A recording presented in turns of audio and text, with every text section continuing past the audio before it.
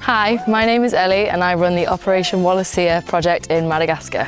So we are based in the forest in the Mahamavo region in the northwest of Madagascar. It is a dry deciduous forest and we also have associated wetlands with some of our sites. This forest is community managed, which means that it's not a protected area.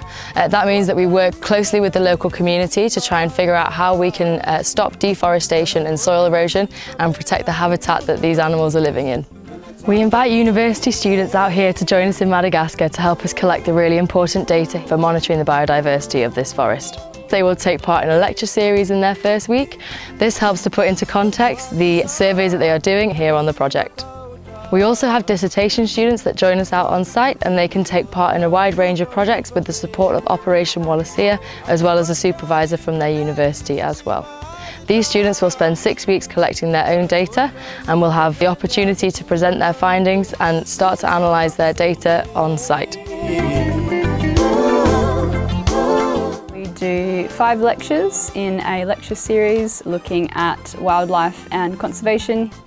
So we cover a broad range of topics, everything from how Operation Wallacea works, the site that we're at, the different sites I'll be going to, the species that are here, the distributions, how Madagascar is really unique for endemism, and then looking at also the people aspect of conservation and how the culture here in Madagascar has contributed to conservation as well.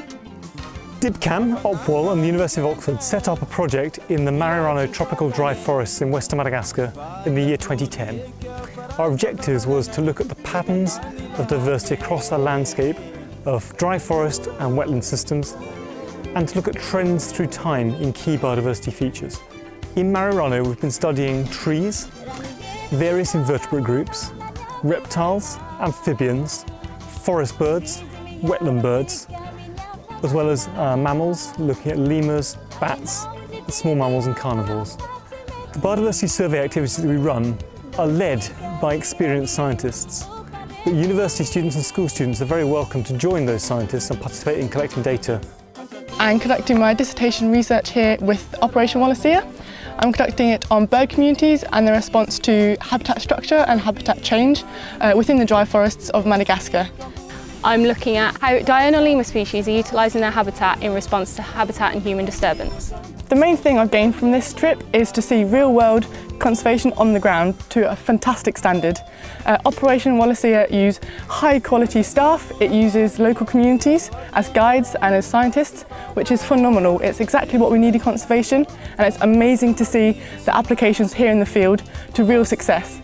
Personally, this has helped me develop highly and it's given me a chance to undertake field research that I wouldn't otherwise get an opportunity to do.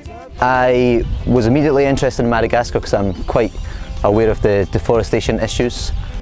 The biggest benefit I've had from actually seeing it eye to eye out here is the effects of deforestation on local people. You learn a lot of different techniques to do different kind of surveys, so it's really interesting to go in the field and learn so much things with all of the people. And I'm looking forward for my next trip because since I'm here, Operation Wallacea helped me understand that I really want to work in the field and in different countries to discover the more things it's possible to.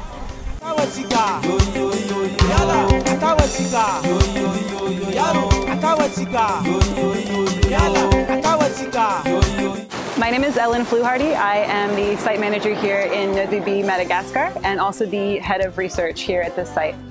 A typical day at our site consists of 2 dives or 2 snorkels, along with 2 lectures per day. Those who will be learning how to dive will complete their open water dive training, and those who are either already qualified or who will be snorkeling with us will partake in our Indian Ocean Reef Ecology course and get to practice the various underwater surveying techniques that we use in the water.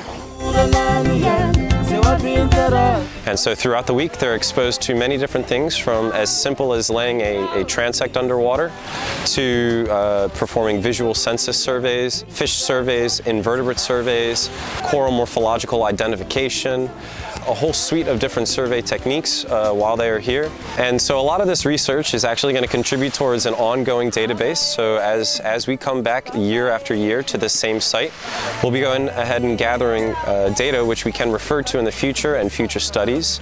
And ideally we start to draw parallels between marine protected and non-marine protected species and diversity and different metrics that we look at with regards to reef health and biodiversity.